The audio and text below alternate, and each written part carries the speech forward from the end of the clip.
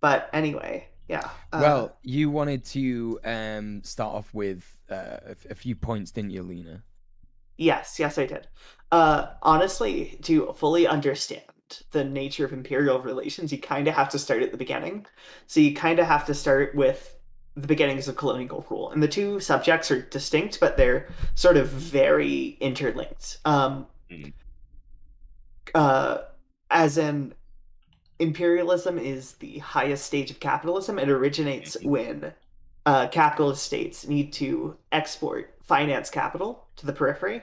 And so you can't get that without the net influx of resources that you Mm-hmm. get from colonial exploitation. Mm-hmm. Hmm. So you have these five colonial powers: Portugal, Spain, England, France, and the Netherlands, and they sort of divide up much of the Americas and India between them. And through this, you get this evolution of Dutch and English capitalism. And from this begins uh, the start of imperial relations. You get the mercantile system, which requires the import of bullion, raw goods, and the export of manufactured goods. This is sort of the low stage, and this results in this primitive accumulation of capital in the core. But once you get this industrialization, then suddenly you have specifically Britain, because for most of the 19th century, it was Britain. Britain was the dominant imperial power. Mm-hmm. You get the British sort of enforcibly opening markets to export uh, manufactured goods in other countries. Specifically, I think the example that's most key is the Opium Wars. Mm. China was, and sort of is like naturally one of the largest exporters of goods on the planet, but Britain had a net deficit of bullion export, had a net deficit in trade with them. So they ended up losing a lot of bullion out of their treasury in exchange for Chinese goods. When you say bullion, So is it like literally bullion? gold, literally gold and Yeah, silver. yeah. Okay, Yeah. okay. Got it. And so you get this conflict, which results in what the Chinese called the Century of Humiliation, the forcible opening of what was at the time the last market in the world to British finance capital. You get Hong Kong being built in order to manage trade in this manner. Mm. Yeah. Sorry, I'm just reading over my notes. No, No that's okay. problem. Yeah. This is all really, really important shit, as you say. Like the history is absolutely key to it. Speaking of notes, chat, I hope you're all taking copious notes, right? Chat, I hope, because there may or may not be a quiz at any point. You Chat. never know. You The never threat of the know. quiz. This is a form of violence. It's knowledge-based violence. The threat of the quiz makes you The rate of the quiz is authoritarian. Some might That's say. right. That's Yeah. right. You have to adhere to the learning, otherwise, you know, Yeah. you're gonna be Otherwise, it's a exercised. struggle station. That's Mhm. right. British activity in India and China was the first kind of sort of economic infiltration and empire building of this kind. It was unprecedented in global history. Hold on. Yeah. They did a whole bunch of horrific shit to the to like the king of India, right? I heard that they like pretended to be friends with like the top general, like what a British general pretended to be like friends with one of the Indian top generals, and kept like just giving him little hints of like, hey, you ever think about being king and shit like that, and just being like, oh, it wouldn't be crazy if you just were king. Like, imagine, like, you got a load of guns as well, like you could just do it, you know. And then apparently, like, he did kill the king of India, and then he was like, yeah, you're gonna make me king now, and the British just murdered him. Like, For most of the period, Mm. for most of the period constituting industrialization, and for most of the period beforehand, most of the economic activity was focused on building up massive reserves of gold and silver.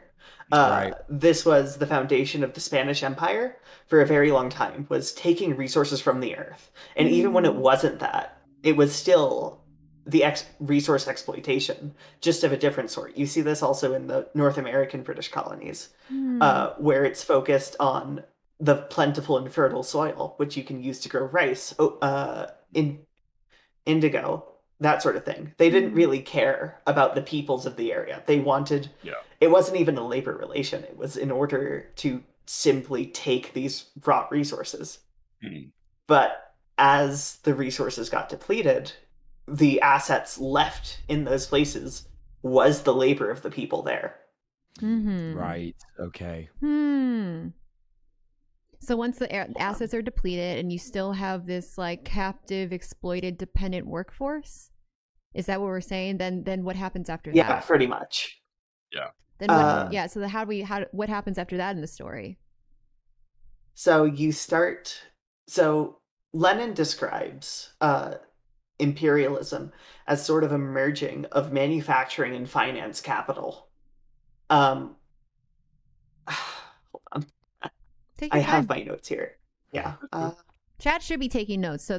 So all these. So and you need to take a pause. Then chat can catch up because chat is taking notes. That's right. Chat.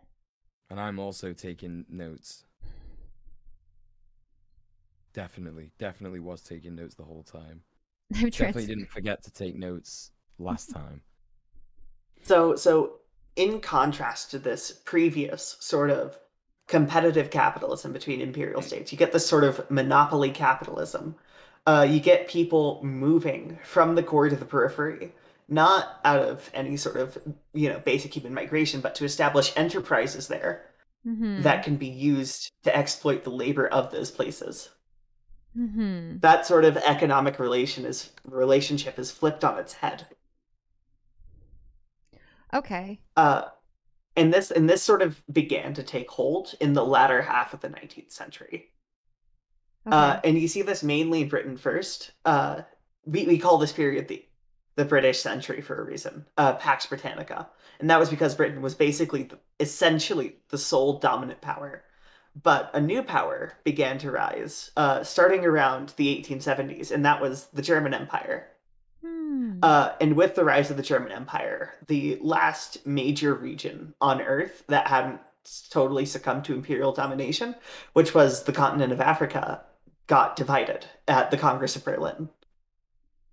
And this was sort of the end of it. There was no more territory to conquer. There was nothing else. So now you have these two competing empires, Germany and Britain. And the British were really, really scared of increasing German influence. And so you get this sort of competition beginning in 1886 and continuing into the early 20th century. You have the Anglo-German naval arms race. You have the formation of great imperial power blocks in continental Europe. And sort of this is all coming to a head. There's so much writing at stake. And then the First World War breaks out, which is explicitly a war between imperial powers. Yeah.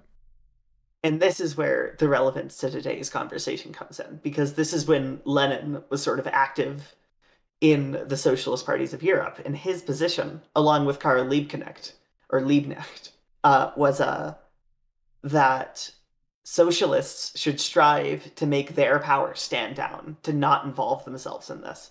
And this is called revolutionary defeatism. Opposition to inter-imperialist war. So this is like the no war but class war type perspective, where it's like any war between these powers is going to serve capitalism, or in this case, you could just straight up just say, I guess, in imperialism or the ruling class, and it will never serve the proletariat. Is that a fair, like, I don't know a lot about Lenin, but I'm trying to learn. Inter-imperial war serves only to hurt the working class of the world. I saw some people just recently, trying to do dunks on, I think it was like the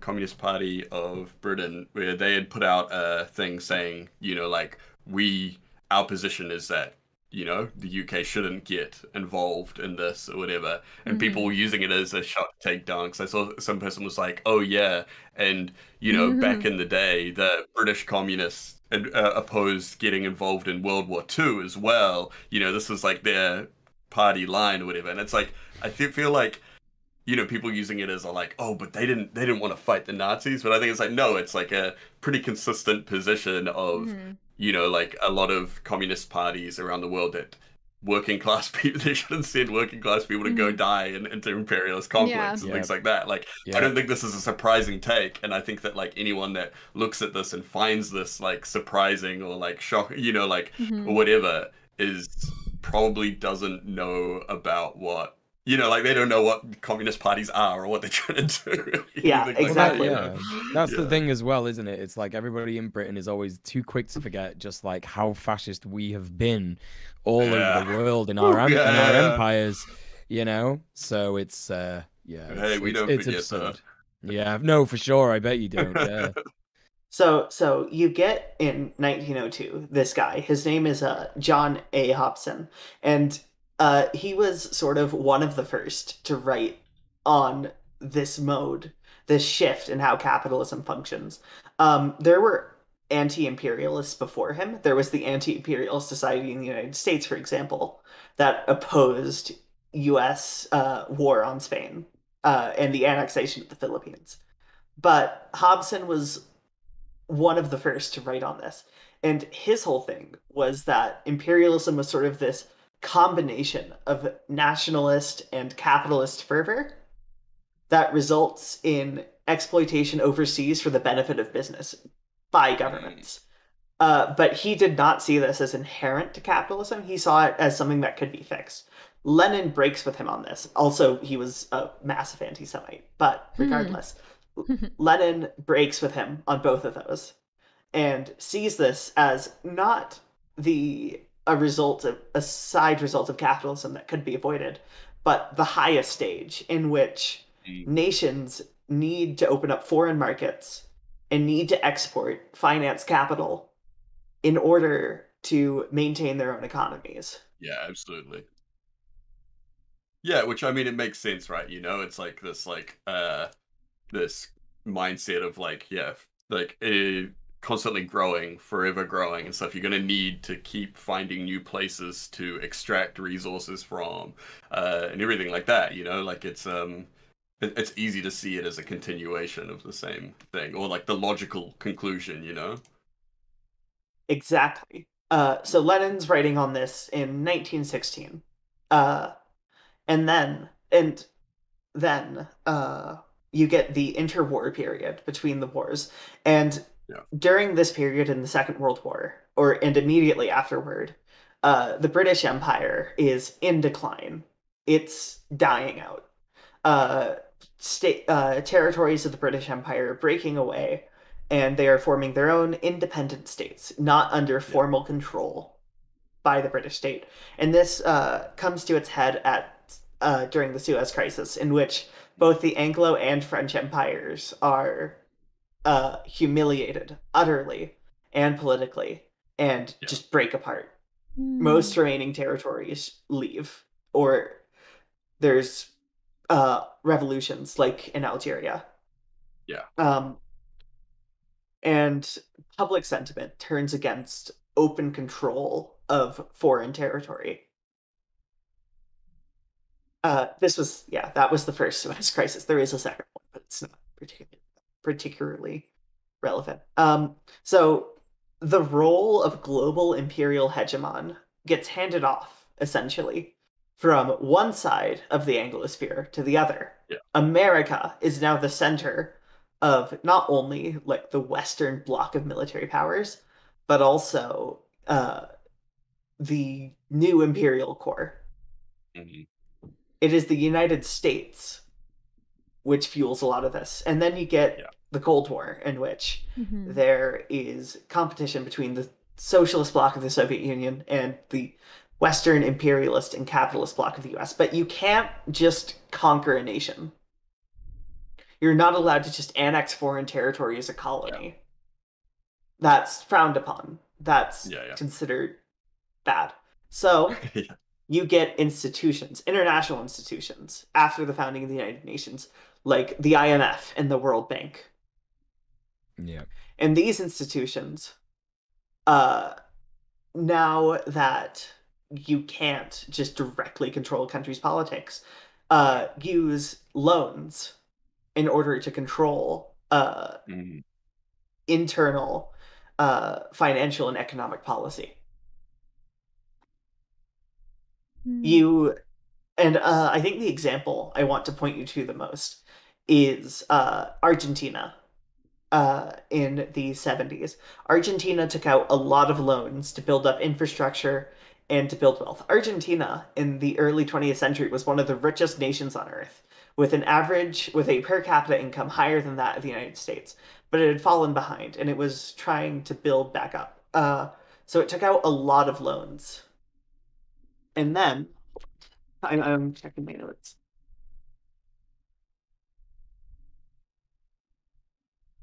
Uh, it defaulted. It wasn't able to pay them back uh, at all. And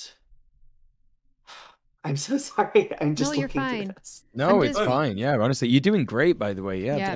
don't I'm trip. just kind It's of cool. astounded at how like young America's like superpower status, like how young it is. Like I, it just, you always assume that America's kind of always just been like the top dog in a way, but like it really hasn't. And I think it's just, I think this flies in the face of American exceptionalism, obviously pretty hard, but it does. I don't think this is something that America likes to flex, or like at least likes to discuss, that like we just started being like historically, like we are not, it's been a second that we've been the superpower, had this hegemony, and it is pretty violent and pretty widespread, obviously, but like sometimes in it you think that it's been like this forever. Like it feels like capitalism has always been the system. America has always been number one or whatever, but no, it's definitely not the case. There's that Le Guin quote about the divine right of kings, which is really good. What is it? It's we live in capitalism. Its power seems inescapable. So did the divine right of kings. Any human power can be resisted and changed by human beings. It's that same thing, you know, like we feel like, you know, like Western hegemony, capitalism, you know, like US kind of control has, you know, it seems inescapable, but so did, you know, everyone thought fucking the divine right of kings to be rulers. Like, well, that was just how it was always. Yeah. Anyway, we should carry on with. So following this, a lot of the real wage in Argentina just sort of collapsed. A lot of the economy collapsed. People tried to implement austerity, but it just didn't work out. And even though and the country just didn't receive the foreign investment that it had come to depend on. So much turmoil occurred that the government faced a military coup in 1976 by the Argentine armed forces. Henry Kissinger, by the way, was the one who arranged this. Of course. What began was called the National Reorganization process, and Argentina fell under a right-wing dictatorship, which sought to rectify this problem. And that's the case for a lot of Latin American countries. And this is how it goes in South America and in Africa and in Asia and everywhere else. So much foreign investment, which is used to make these countries dependent on the imperial court, who are the ones who provide these loans and this investment. And it's fucking wild when you look at like Henry Kissinger's personal involvement in so many of these things. It's like, you know, like the man was like has his fingers in every like evil little pie, like an absolute monster. Easily one of the worst people. Absolutely. Thomas Sankara took power in Burkina Faso at some point. I forget when he came to power. It was the 70s. The 70s. He decided that he was going to be independent, that he was going to focus on producing and building infrastructure, and that he was going to be independent of the imperial core. And then he I got should bring up a photo of him, by the way, because I killed. can't stand looking at this gremlin anymore. Who are we bringing up a photo? Thomas Sankara. He wanted to make Burkina Faso independent by means of producing its own food, by means of producing its own infrastructure, by means of becoming an economic power in West Africa. And when he tried to abandon the West African franc, which is the sort of economic bloc controlled by France, he wanted to give it up. He was couped for that. And the government which came after him reintroduced dependence on Western power, on Western loans, and dismantled everything he did. And this is what happens. Sankara was so based, in fact, that he like actively made men in Africa do everything that women did 1 day a week, because he realized how like fucked up patriarchy was. He was like, we're gonna have a week where men look after the children, they go do the shopping, they clean the houses. Yeah, literally, like he was like, yeah, we're literally gonna do that. But like he was based in so many ways, and it was such a shame. Like he literally got murdered by like someone he thought was like a really good friend and comrade. I think the guy's name was oh no, I can't remember his name, but it begins with a D, I think. Or a G, and he basically he got murdered by him, even though a lot of his close knit people were like, yo, this guy is going to shoot you, like he's going to fucking kill you. And he was like, no, we gotta trust people, like, you know, he's been a friend for years and stuff. And he just fucking murdered him. It's real sad. Mel's pointing out in the chat like how he got everyone completely vaccinated, which over, you know, and at the time was completely like not a thing happening. He and how he actually shifted the culture to become more progressive over time. Like he didn't just come in and he was like, all right, everyone, we're passing a law to respect women, you know, like he did it so well. Like yeah, like over time he gradually shifted the culture, and you know, like this is a guy that, you know, they were like, people are gonna kill you or whatever, and he would still walk down to the market by himself, you know, like, and he wasn't like, you know, sitting in some gated mansion. He replaced like all of the government vehicles with super cheap cars, like he sold them off, and stuff like that. Anyway, so in 1991, at the end of 1991, the USSR falls. It's over. The nation's dead. And suddenly, this Western bloc, which had for years been doing these things to oppose communist influence, suddenly had no more opponent. So they'd pull back, right? The world will remain as it is. Nope. IMF, the IMF gives out way more money in loans. Way more foreign investment is conducted by the United States and Western Europe. The rates of foreign intervention increases. The Gulf War had only happened a year before. The West, now unopposed, grows even more bold in what it attempts to do. And in the heart of the former Soviet Union, it installs Yeltsin in order to deregulate the Russian economy and to sell off Russian assets. And what happens is that these state institutions get sold off for scrap to the lowest bidder, privatized completely. Yeah, and that's why it's such a joke when, you know, people nowadays are like, oh yeah, Russia, they're communist. Like, you know, you get these right wingers in America who are like, oh yeah, we need to fight against Russia because it's communist, but then they also say, well, actually Russia's pretty base because they don't like gay people, you know, and trans people and stuff. So it's just like that bizarre, like, double fucking take that they've got there. Like it completely like just wrong on all counts, you know.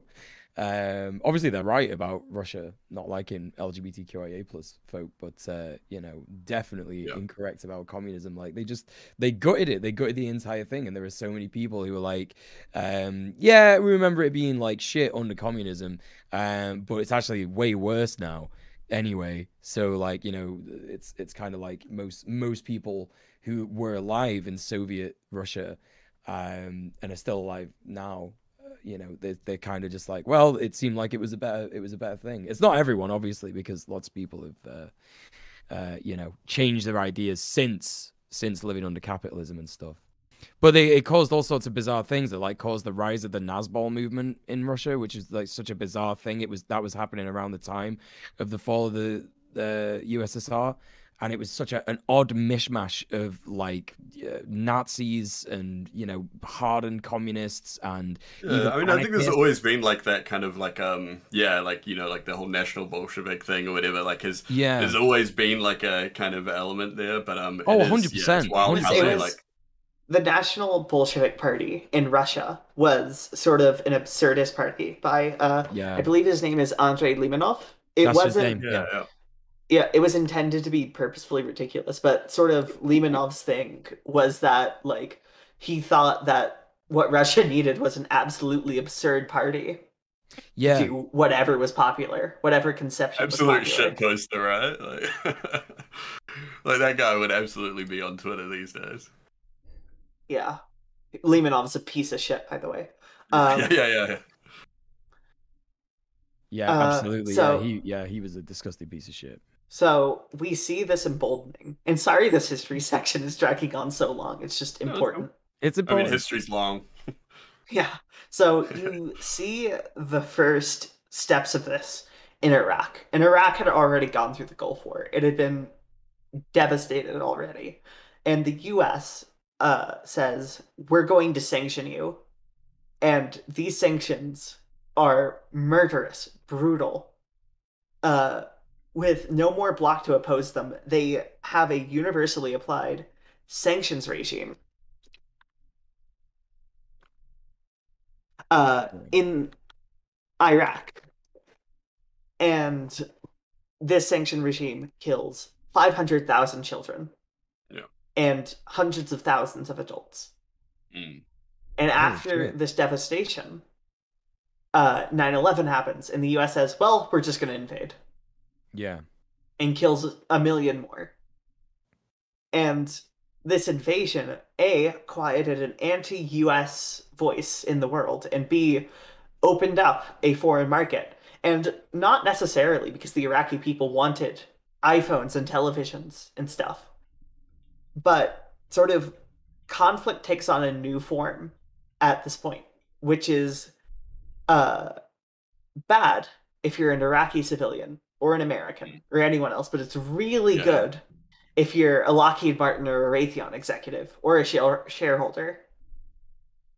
You get these drawn out occupations that take decades and waste so much money and resources.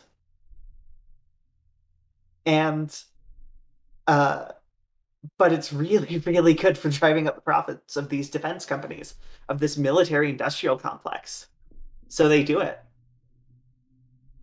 Hmm. Yeah. Like obviously like that's the main fucking reason that they went in there and did that in it. And I feel like there's someone it was Hillary Clinton recently, wasn't it, talking about like fucking Afghanistan and Russia. Like she was like talking about how like Russia tried to fucking invade Afghanistan and stuff, which is like also not entirely true. The Soviet Union went into Afghanistan to support a like communist socialist party that were basically democratically elected there. And the people who were fighting against them, the Mujahideen, were like funded by the US and and the Yeah, UK, yes. literally to destabilize it. And it was so absurd that she literally brought that up to sort of like, compare what was happening in Ukraine. It's like, oh, Russia does this all the time and like goes in, and it's like, what are you talking about? It's two completely different scenarios that you're on about. It's so absurd. But yeah, sorry, Not continue only on. that, but starting with the Gulf War, the US implemented a no-fly zone over the nation of Iraq, and this no-fly zone would last until the beginning of the Iraq War. The reason why the Iraq War was over so quickly was because Iraq was literally not allowed to have an air force. The US blew up That's every right. Iraqi fighter plane that took off. Hmm.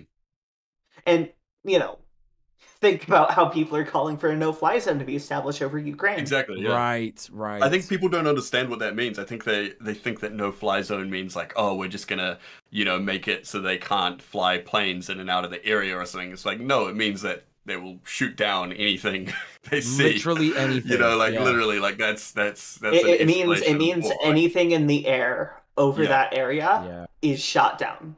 yeah, Doesn't absolutely. matter what it is. Mm. At the point at which that no-fly zone was issued, by the way, there were only three no-fly zones in the world: one over Bosnia, one over Libya, and one over Iraq. Mm.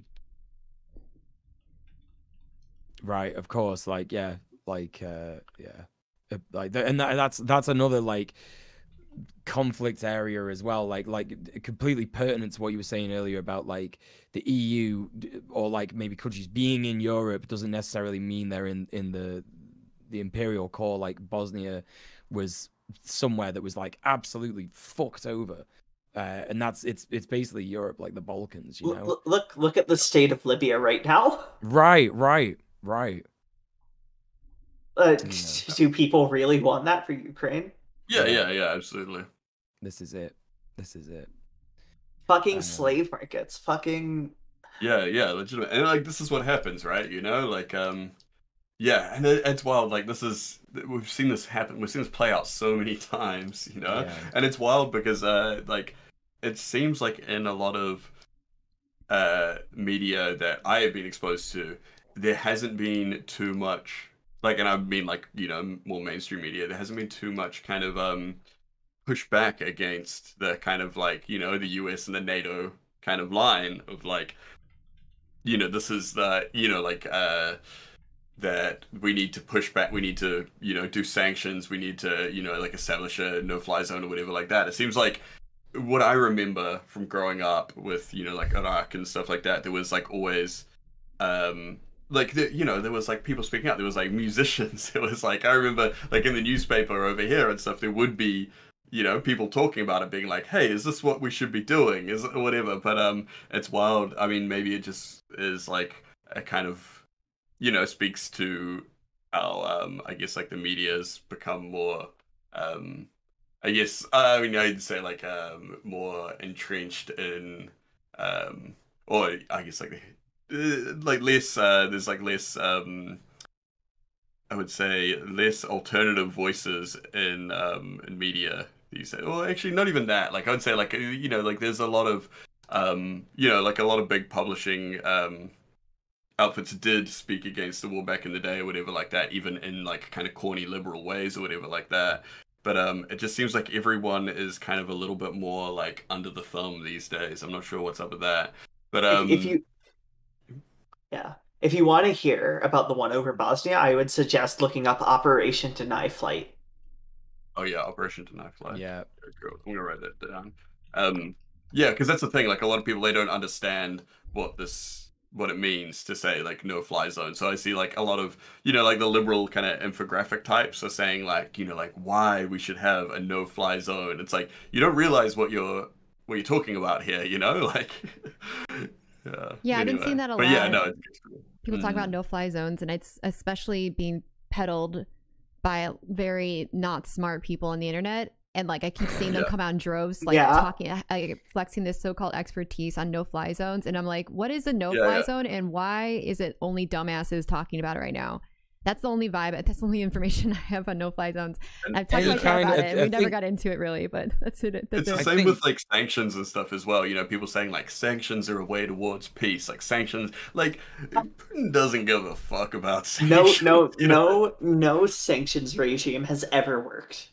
Yeah, I'll just say that right now.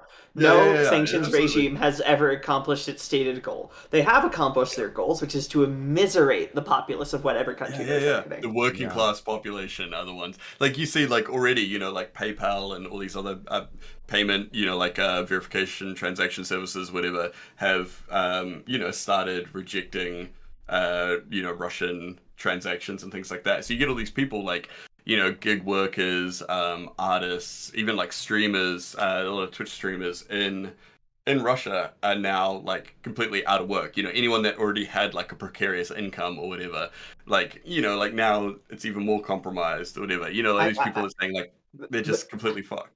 The stated goal is to like get ordinary Russians to rise up against the government. But like I have a queer friend in Russia, and she's like, like 19. And I send her money occasionally because she Yeah. fucking needs it. And I sent her like $300 because I knew like Swift was going to be taken down. And now I can't send her shit. I can't help her. Yeah. What's she going to do against Yeah. fucking the Russian government? Well, here's the Like, liberal it's solution. like these people, like, they have no money or time to do that anymore, you know? I Like, had an absurd interaction on Twitter today with someone who was saying that like sanctions against Russian Twitch streamers was saw a that. good thing. Did you see that? Because they were saying like, oh Sophie yeah, tweeted about every single Russian person's taxes goes towards their wars. And I was like, how do you feel about like the UK and US citizens whose taxes go towards their wars? And of course, that fucking, that idiot just didn't even respond to that because they just basically repeat what they fucking heard. They repeat what they've heard people in the ruling class say, which is like Russians need to be punished. Do you know what I mean? Because of course people in the ruling class don't give a fuck about people in Russia who would oppose what's going on there and stuff. It's absurd. I want to repeat something that Crowdbabe said because I think it's really important. I know we're absolutely saying it, but I want to say it straight up that there's no such thing as targeted sanctions that hurt only the leaders. Sanctions, because I've seen liberals, I even tweeted about this morning, I think. We were reading this article the other day on stream, and I had a tweet about it this morning because I couldn't stop thinking about it. This liberal who is like, he's like one of the main contributors to LGBTQ Nation. I'm not really sure what's going on there, but like he wrote this thing about how like we should be like issuing targeted sanctions at Putin and the Russian oligarchs. And like you cannot do that. That's not how that works. What will happen targeted is sanctions are not a thing, right? It's an absurd, like literally, how does that even work? That would mean that... Yeah, go ahead. We're gonna sanction the oligarchs. What, you're gonna sanction Lower Manhattan? Like... yeah, absolutely, right? Yeah, right, exactly. Well, like there's like all the like the like how they have all the mansions and like just outside of London and everything like that. It's like it's like shit. Like how are you gonna sanction these people like with that live and operate within a completely different world to the working class of the people that are fucking of the country that is fucking being sanctioned? It's ridiculous. Yeah, it's absurd. There's no such thing. And sanctions don't work. Even in South Africa, they didn't work. The reason South Africa collapsed was because they got defeated in the Angolan Civil War. Their military was absolutely destroyed, routed, and suddenly they had to listen to the overwhelming majority black populace. Yeah.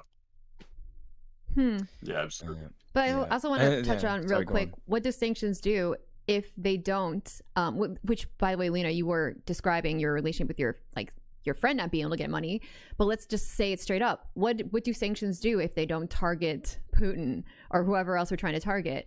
What are the results? What happens, say, if the United States does sanction Russia? Which, are we already, did the United States already sanction Russia? Yeah. There's multiple, I think 113 articles or something like that. Yeah. And so what is the result of that going to be? What does that actually look like in actuality? I know the answer, but I'm waiting for someone else to say it. It's the mass immiseration of the populace. Yeah. It hurts the proletariat. It just kills. I mean, it kills them. So I know you were talking before about sanctions killing children. I think you were talking about Iran, was it? With the sanctions that were killing people. If you're Iraq, it was Iraq. Excuse me, Iraq. But sanctions on Iran do kill people. Like there are sanctions on Iran as well, right? Yeah. But yeah, that is what, like, I know it's a little bit off topic from like talking about history, but I just want to say that is the result of this. Sanctioning a country hurts the most vulnerable members of that country, and it's a really sick tactic that liberals seem to like be content with, which is this: no, we're just going to hurt common people, the most marginalized, most vulnerable common people, like workers, so hard that they'll end up being so desperate that they'll have to revolt against their leaders. That's like their if you actually explain to them that the sanctions hurt working class people, that's their if they manage to get that far in the conversation without ducking out, they're going to end up giving that rationale. I want to say that is all It'll be like, disgusting. next election, they'll be so upset by the sanctions, and next election that comes around, they'll vote them out. That's Oh what my God, they'll they're do. going to vote so hard. So They're hard. gonna vote Yeah. so hard, and they're gonna think I mean the Afghan government do a bunch of foreign assets got frozen, and now they're not allowed to import food. So now there's a famine in Afghanistan. Yeah, Like yeah. the And it's US like, literally just pulled out, let the government they set up fall, and then is now starving the country. yeah, it's ridiculous. And it's like, yeah, obviously, like the people in charge they're not going to have trouble getting food. You know, it's not them that suffer from this. They gave half of that money to 9/11 victims, which is the most absurd. It's a literal expropriation of wealth. Yeah. What was that? A disgusting one as well. Yeah. Oh, anyway, sorry, we should carry on. Yeah. I was gonna get distracted again. So now we have this sort of global, unaccountable hegemon who has been like sort of leading the world for the last 30 years. Yeah. And this is what Fukuyama described as the end of history. It's just eternal US hegemony. Hasn't he apologized for that since? And he's been like, oh, actually, maybe history didn't end. It just But he's never. I mean, what he's describing there is the end of historical materialism. That socialism will never arrive. But also, it's really funny to keep knocking on him for that. You know? Yeah, it's always good. And this is like increased tenfold by globalization, by the like forcing of countries to have free trade policies. NAFTA is a net expropriation of labor from Mexico to the US and Canada. The Trans-Pacific Partnership was going to do the same thing. Yes, that was a huge one for us. Oh yeah, I remember that going down. Yeah. The Trans-Pacific Partnership was EPP. Yeah, wasn't that like something under Obama? Yeah, it was around then. Yeah. And there was huge mobilization against it down here.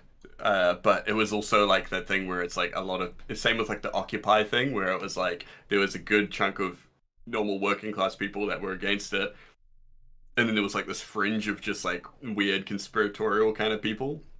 And some of those people that kind of established some level of clout have gone on to like, you know, they were like kind of part of the whole like convoy thing down here and all that kind of stuff. And it's like that danger of people kind of like approaching these things but not having the tools to actually kind of look at it, you know, in the correct way or whatever, you know, to understand the bigger forces at work. They don't understand the situations. They fall into the kind of reactionary traps and all that kind of stuff.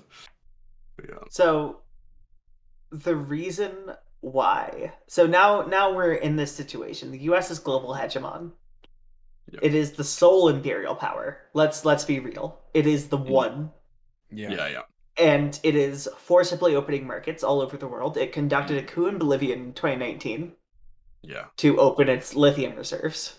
It is just the sole power. So what is the future is the question. Yeah, well, it kind of seems like that's where it's going to go, because the lithium mines, I might be wrong in this, but I think they're specifically connected to Tesla. And they're connected to like batteries that like Elon Musk and Tesla need to develop like military applications for the US military and stuff. I more mean, what's the future of the global hegemonic system? Oh, right. Yeah, sure. Right. Yeah. I mean, so I want to read a paragraph real fast before we get too far off the Russia topic. Pata Patata says, due to the sanctions, a lot of people in Russia cannot get help from the outside. They need the money if they want to protest against the war to be able to pay the bail if they get arrested. They are now unable to send money to their Ukrainian friends. And Ukrainian never had PayPal, but Russia has? Okay. And lastly, there are LGBTQIA plus Russian citizens who need money to flee the country. Sanctions target the most vulnerable, and not only in Russia, but also in Ukraine.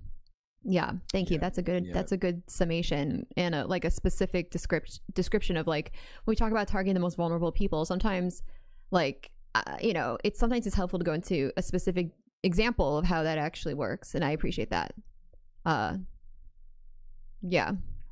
100%. So 100%. Yeah, absolutely. So for the last 30 years, we've lived in a unipolar world. There is one global power that exerts its influence over everyone else. Before then, we had a multipolar world in which there were two powers, one imperial, one not.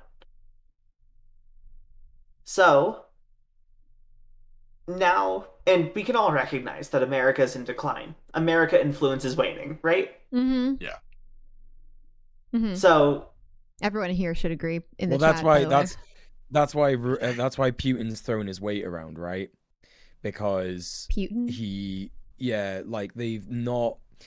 Now I might be wrong on this because I don't want to be one of those guys who has to take on what's going on and gets it completely wrong. But this is something I heard someone say, is that it's like Russia feels more confident now to do stuff like what they're doing in Ukraine because the sort of like the stuff that America's trying to do with NATO in Europe is like fucking up so bad, basically.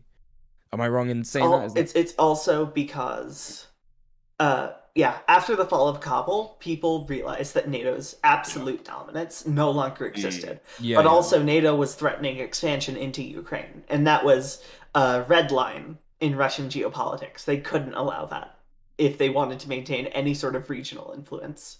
Yeah. Right. 100%. Yeah.